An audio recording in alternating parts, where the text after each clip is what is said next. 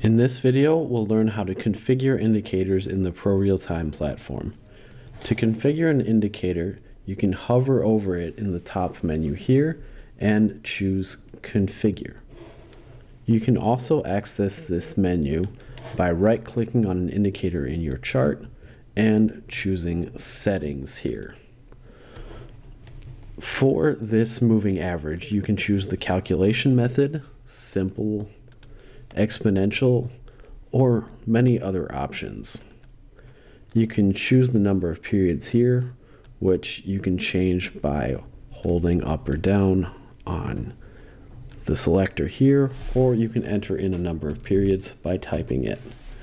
You can also change the horizontal shift and vertical shift, and you can apply the moving average to different things like the close, open, high, or low. You can change the color and style of the indicator here. For example, we could change it to a thicker line with a solid style. And the colors can be different for an uptrend and a downtrend, for example. You can unlink the uptrend from the downtrend by clicking on the chain link here. You can also have a label and choose the size of your label here. The label is shown right there.